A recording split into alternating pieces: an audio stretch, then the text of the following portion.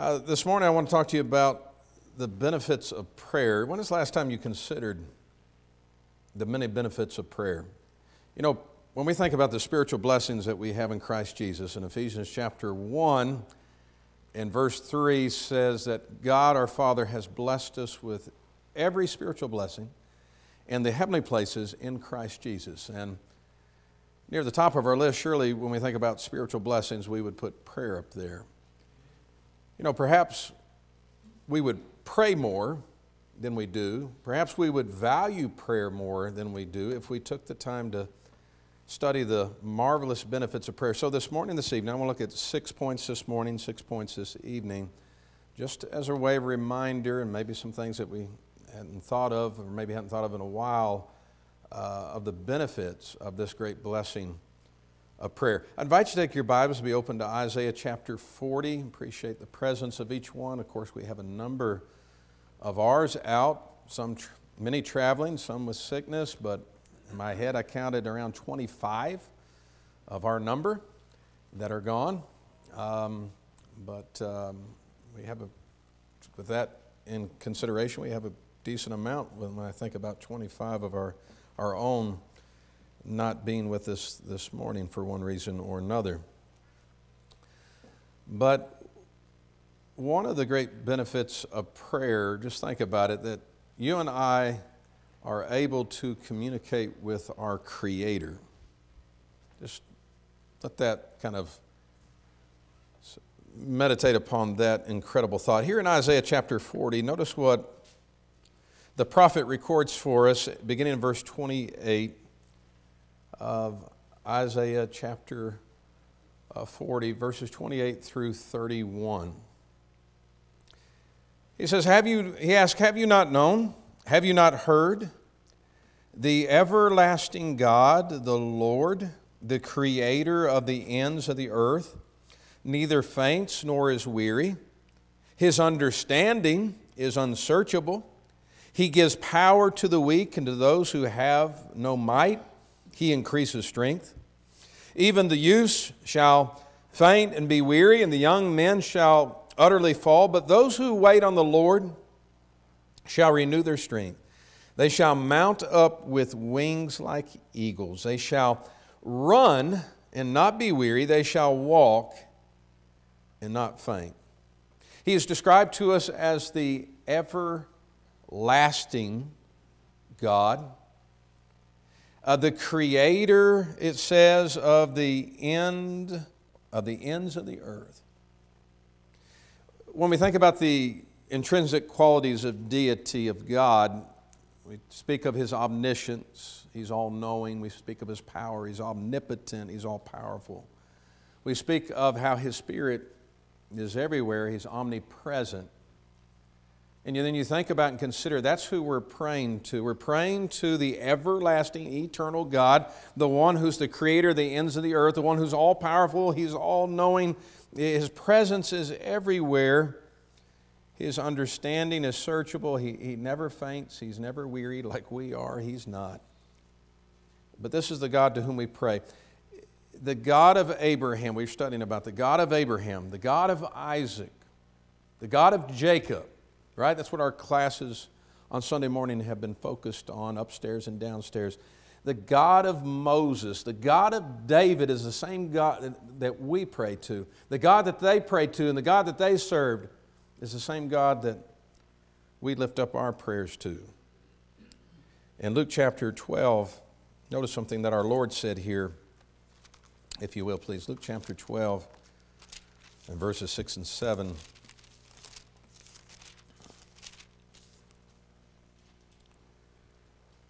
He asked the question in Luke 12, verse 6, beginning, are not 5 sparrows sold for 2 copper coins?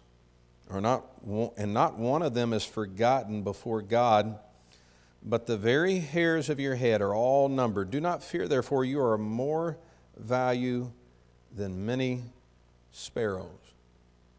That's one of those intriguing passages. Well, many are, but this is just intriguing when you think about these birds. And talks about how little bit of money and you purchase just 5 little sparrows, but not one of them is forgotten. Another passage talks about one falls to the ground, and God knows that. So if God has that much concern, that much knowledge about even a bird, what about you? What about me, who have been made in His image, the one who's set over as the crown of His creation, who is given an eternal soul to? Our Creator, our Heavenly Father, who knows us inside out, who values us so much, who cares about us, who loves us abundantly. And so one of the great benefits of prayer, who we're praying to, we're able to communicate with our Creator, our Heavenly Father, our everlasting God, the Creator of the ends of the earth. Another benefit of prayer, as we think about it, is that, well, God hears us. God hears the petitions that we make. From our scripture reading this morning with Jude, 1 Peter chapter 3, the last part of our reading, remember what was said there. 1 Peter 3, verse 12. For the eyes of the Lord are on who? They're on the righteous, and His ears are open to their prayers, it says, but the face of the Lord is against those who do evil. His ears are what? His ears are open, ready to receive, attentive to what you have to say, to what I have to say. Notice His ears are open to who, though? To the righteous. Those who are striving to live righteously according to His will, to practice righteousness.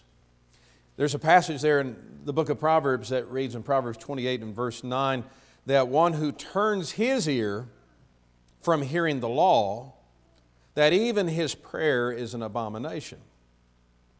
You know, we have passages like that, both in the Old Testament and New Testament, that remind us that God doesn't just hear anyone and everyone's prayer. We began the lesson with one of the great spiritual blessings for children of God is prayer, right? That every spiritual blessing is in Christ Jesus. Well, many are not in Christ Jesus.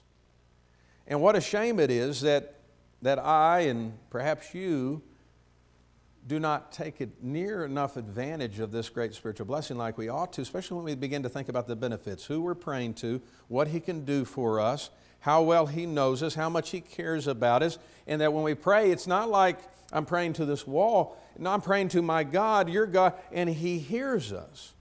As long as we're being righteous and striving to live righteous lives, our prayers are not an abomination to Him. He receives them. He hears them.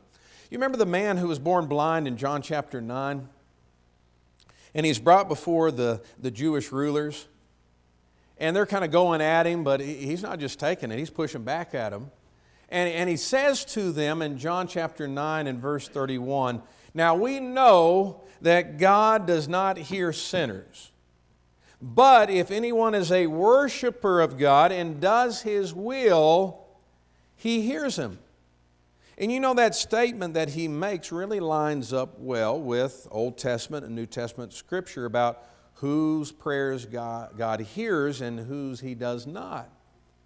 Those who are a worshiper of God, true worshipers, those who do His will are what? Are going to be righteous. God's ears are open to the 1 Peter 3:12. His ears are open to those who are righteous.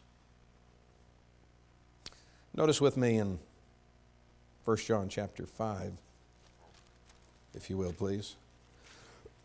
Excuse me. 1 John chapter 5, verses 14 and 15. We read there, and if we know that He hears us, you see that?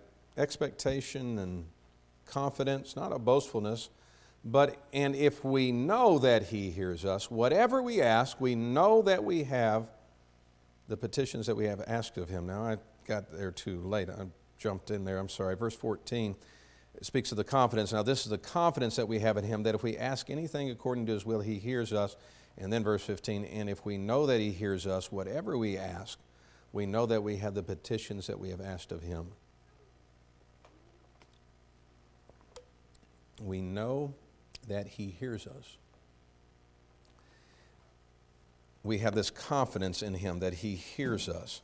There's a few scriptures, just quickly, I want to highlight from the Old Testament about just a reminder. If God was hearing the prayers and petitions of Old Testament saints, and then now we have Christ, who has come and now is the mediator, the intercessor, our advocate. And that hadn't happened back there, but God was hearing their prayers. Should we not even have more confidence because of Christ's role that God is hearing our prayers, that we can have confidence in that? But in 1 Kings chapter 9 and verse 3, and you don't have to turn to these. If you want to, you can. If you're taking notes, you can write these down. I don't have them up on the screen, but I'm just going to be kind of hitting these rather quickly. But 1 Kings 9 verse 3, this is Solomon's reign, building the temple. The Lord said to him, I have heard your prayer and your supplication that you have made before me. I have consecrated this house which you have built to put my name there forever, and my eyes and my heart will be there perpetually. Now, another text very similar to that is found in 2 Chronicles chapter 7 and verse 12. Then the Lord appeared to Solomon by night and said to him, I have heard your prayer and have chosen this place for myself as a house of sacrifice. Now, there's a couple occasions I want to notice with Hezekiah. Again, we're talking about at that time Solomon's righteous, he's godly, he's faithful. God hears his prayers. Hezekiah, one of those few good kings of Judah after the kingdom splits, right? And so in 2 Kings 19 and verse 20, 2 Kings 19 verse 20, then Isaiah the son of Amos sent to Hezekiah saying, Thus says the Lord God of Israel, because you have prayed to me against Sennacherib, king of Assyria, I have heard. Then in the next chapter, 2 Kings chapter 20 and verse 5, Return and tell Hezekiah, the leader of my people, Thus says the Lord, the God of David your father, I have heard your prayer. I have seen your tears. Surely I will heal you. On the third day you shall go up to the house of the Lord. Of course, this is when he was told he was going to die. Set your house in order. But he didn't just accept that and say, okay, this is it. No, he prayed. He poured out his heart to God. He wept. And God says, I've heard your prayer, Hezekiah. Think about Manasseh. That's the son of Hezekiah. And when I read about Manasseh in the Bible, this is what I come away with. And maybe you have a different conclusion. But I don't read of any king that seems to be as wicked as he was, whose corruption and depravity and evil, Israel, Judah, or he's even spoken of as being worse than the other kings, the Gentile kings, Canaanite kings. He offered his own sons as burnt sacrifices. He had filled, the text says, he filled Jerusalem with innocent blood. The Bible says that God's people never recovered from what this man did. And I say all that to say when God took him away with hooks by the Assyrians as a captive, as punishment for his wickedness and the nation's rebellion, he humbled himself greatly, 2 Chronicles 33, and prayed to God. Is God going to hear a man like this? He did. 2 Chronicles 33, verse 13, he prayed to him, and God received his entreaty, heard his supplication, and brought him back to Jerusalem and to his kingdom. Then Manasseh knew that the Lord was God. He should have already known that. He should have already known that from his father being Hezekiah. He should have already known that being a king of Judah. But he knew that for sure after God heard my prayer and he restored me. Now think about this. If you don't have a lot of confidence for whatever reason that God doesn't hear your prayer, if he's hearing Manasseh and receiving his entreaty, he's going to receive ours when we humble ourselves, when we're striving to do his will and be righteous. He's going to hear our prayers. Of course, there's a number in the Psalms. Let me highlight some of those real quick with David. Psalm 3, verse 4. David said, I cried to the Lord with my voice, and he heard me from his holy hill. Psalm 6, verse 9, the Lord has heard my supplication. The Lord will receive my prayer, he says. Psalm 28, verse 6. Psalm 28, verse 6. Blessed be the Lord because he has heard the voice of my supplications. Psalm 31, verse 22. Again, Psalm 31, verse 22. For I said in my haste, I am cut off from before your eyes.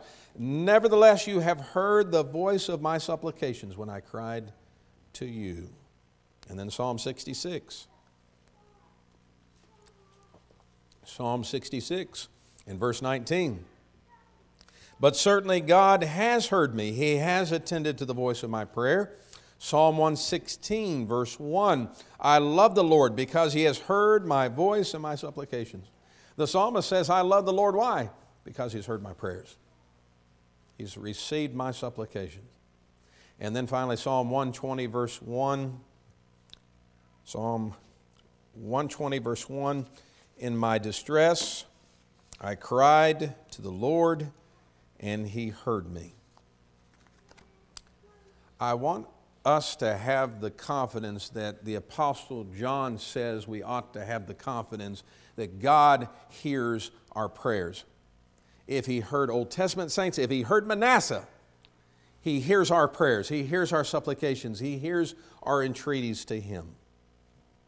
We can have confidence in that.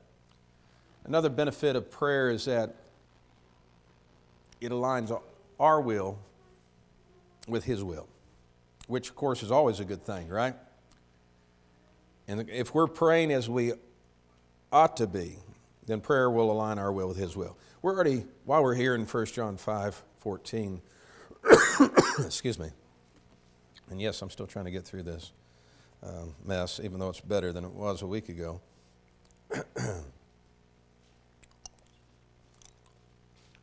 But 1 John 5:14, we read it just a moment ago. But remember, John said, now this is the confidence that we have in him, that if we what? If we ask anything according to his will, he hears us. There's the, excuse me, there's the stipulation that if we ask anything according to what? According to his will, he hears us. You know, Jesus in Matthew 6, when in the Sermon on the Mount, he said, in this manner, therefore, pray. He taught his disciples to pray, your will be done on earth as it is in heaven. James, when he's writing about prayer in James chapter 4, he says, you don't receive it. You ask, but you don't receive it because you ask amiss, that you may spend it on your pleasures. Well, that's not expressing a prayer or making request to God that aligns with his will. You're not receiving it because you're asking amiss, that you may spend it on your pleasures, on your own desires. But you say, well, how do I know if I'm praying according to his will? I think it's rather easy to know. Here's his will. We know what pleases him. We know what displeases him. We know his ears are open to the prayers of the righteous. We know that those who turn their ear away from the law, their prayers are an abomination. We have a really good idea. Not just idea, we can know, the more we read, the more we study, here's his will. And we always want to align our will, our desires, and what we're doing, the direction we're going with his perfect will. But our prayers need to be in alignment with that will. And when our prayers are in alignment with his will, not contrary to his will, then again we can have this confidence that he hears us, right? But that certainly is a benefit, because we always want to align our will with his perfect will. And prayer helps us to do that, doesn't it? If we're praying as we ought to.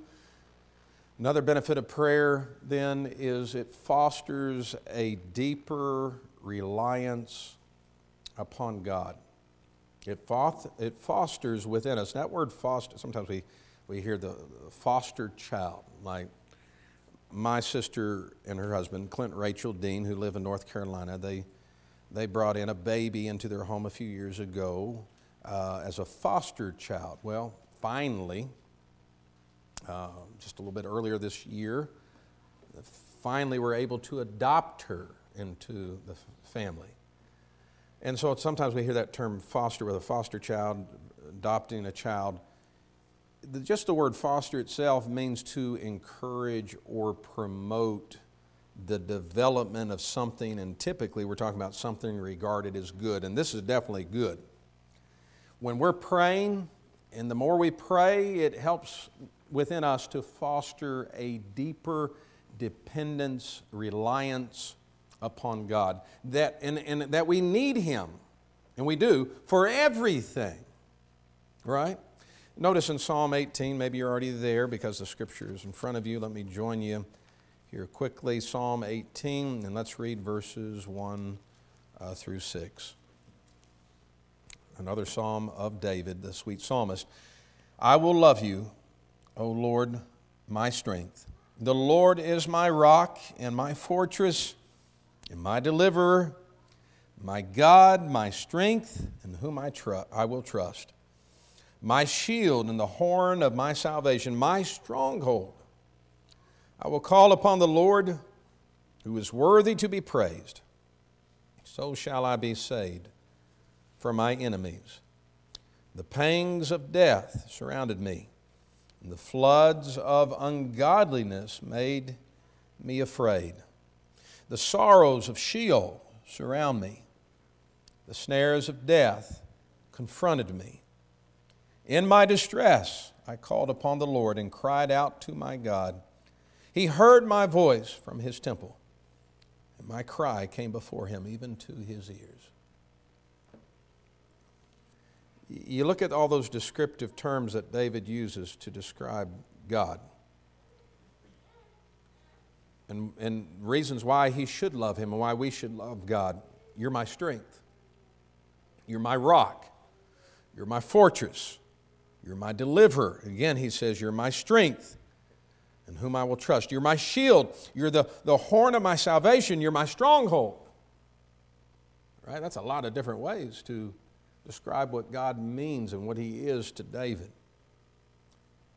And because of that, I'm going to call upon you. You're worthy to be praised.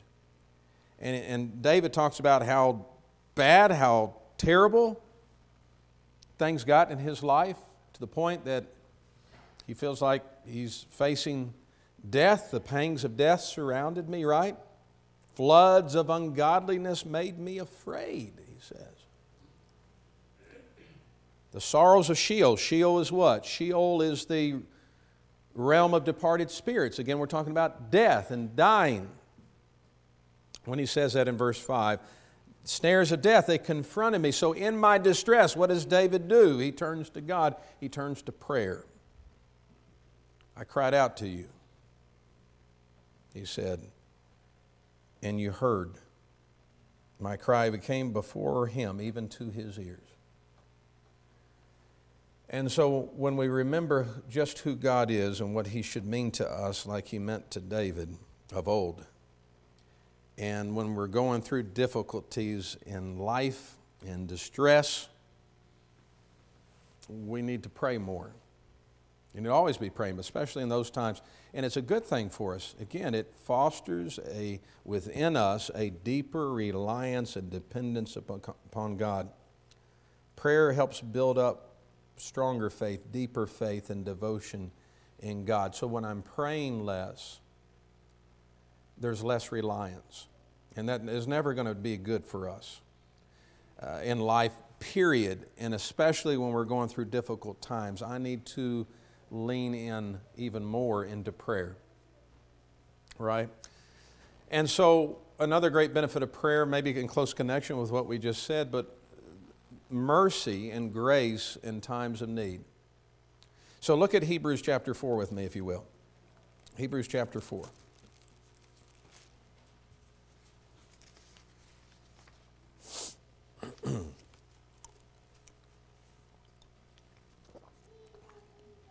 And let's read together verses 14 through 16 of Hebrews 4.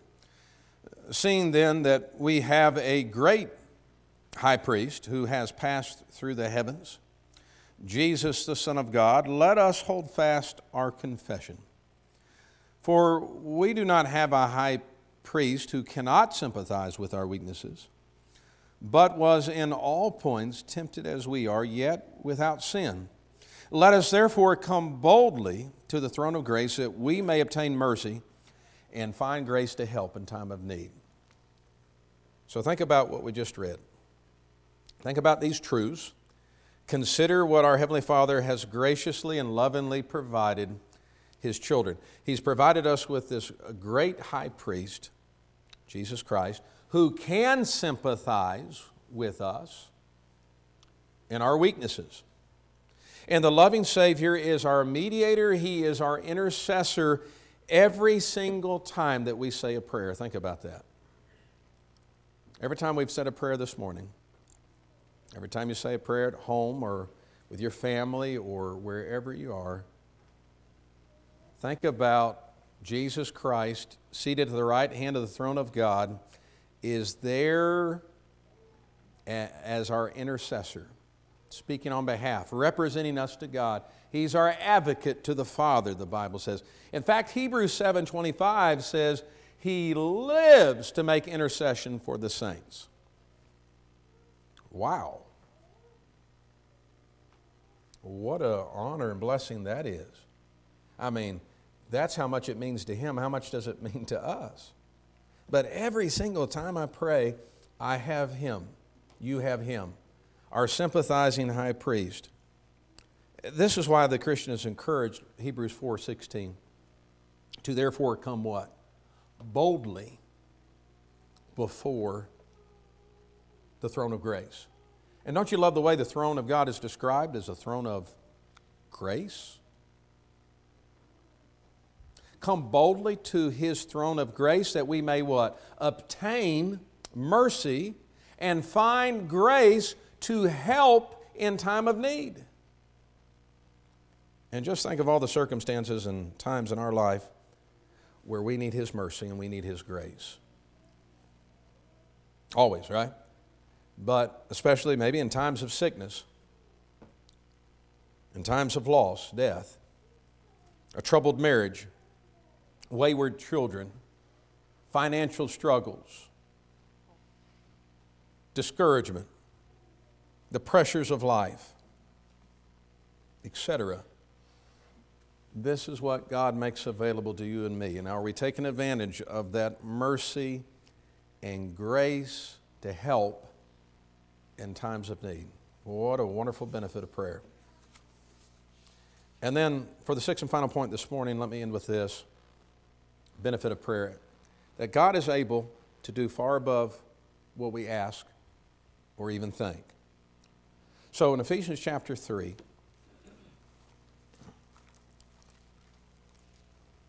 Ephesians chapter 3, and I'm going to back up to verse 14, because here's a prayer that Paul includes in his letter to the church at Ephesus. Ephesians 3, verse 14 beginning, For this reason I bow my knees to the Father of our Lord Jesus Christ, from whom the whole family in heaven and earth is named, that He would grant you according to the riches of His glory to be strengthened with might through His Spirit in the inner man, that Christ may dwell in your hearts through faith, that you being rooted and grounded in love may be able to comprehend with all the saints what is the width, the length, and depth and height, to know the love of Christ, which passes knowledge, that you may be filled with all the fullness of God. Verse 20 now. Now to Him who is able to do exceedingly abundantly above all that we ask or think, according to the power that works in us. To Him be glory in the church by Christ Jesus to all generations, including ours, by the way, forever and ever. Amen. Isn't that a remarkable passage? Isn't that a remarkable verse, verse 20? As Paul the apostle says to the church in Ephesus and to us today, now to Him who is able to do exceedingly abundantly above all that we ask or even think, according to the power that works in us. I wonder what power works in us. According to the power that works. A lot of that's what? A lot of that is going to depend on us. According to the power that works in us. What power? I thought he has all the power. He does. But if we don't ask in faith, he who does not ask in faith, but with doubting, James says, don't let that man think he's going to receive anything from the Lord, right? He's a double-minded man. So I think part of that power that works in us, we got this faith and confidence, right? We come boldly before the throne of God. 1 John 5:14, we have this confidence that he hears us. We're living righteously. We're humble and reverent. But if we're meeting the conditions, and we're not really hitting all those this morning, that's not our focus, but if we're hitting the conditions of acceptable prayer, then have we even begun to touch the hem of the garment of prayer? I mean, think back to our first point, who we're praying to. Our Creator, the everlasting God, the eternal God, right? The Creator of the ends of the earth, the one who's all-powerful, all-knowing, ever-present. That's the one we're praying to. With God, all things are possible, not impossible, right? But we need to let this Bible truth about prayer sink into our hearts and minds and be in awe and praise and thanksgiving for what He's made available to us through the spiritual blessing of prayer. And so as we extend the Lord's invitation this morning, I want you to think about something. Does God presently hear your prayers? Does He hear your prayers? The man who had been formerly blind that Jesus healed, he said in John 9:31, "Now we know that God does not hear sinners. But if anyone is a worshiper of God and does His will, He hears him." Someone say, well, he heard Cornelius' prayers, and he wasn't yet a Christian. Yeah, and that's been, I've had those discussions through the years with various brethren. Cornelius was one who feared God with all his household. And he was described as a just man who gave alms generously to the poor. He was seeking God in his life. He wasn't living in a rebellion to God, and he just hadn't had the gospel shared with him. So he's not out here, knows God's will, is not doing it, right? I remember something that stuck and hit me hard when I was a teenager and I hadn't yet obeyed the gospel. And my mother came to my bedroom one night because I still said my prayers, even though I was putting off obeying the gospel. But she said, does He hear your prayers?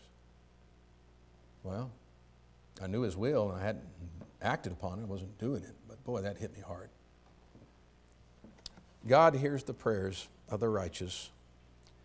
And it's one of those great spiritual blessings that is in Christ Jesus, Ephesians 1:3. Are you in Christ Jesus yet? Christ wants you to be, God wants you to be, we want you to be. If you have not yet obeyed the gospel, why not do that yet this morning? Be obedient to Him, believe in Him that He is the Christ, the Son of God, repent of your sins, confess your faith in Him, be baptized into Christ for the forgiveness of your sins. And you'll have all spiritual blessings in Christ, including the one we spoke about this morning, prayer.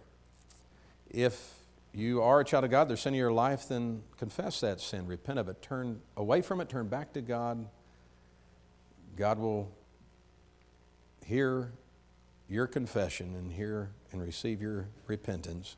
We'll pray with you and for you. But if you're subject to the Lord's invitation, let that be known, please, as we stand and as we sing.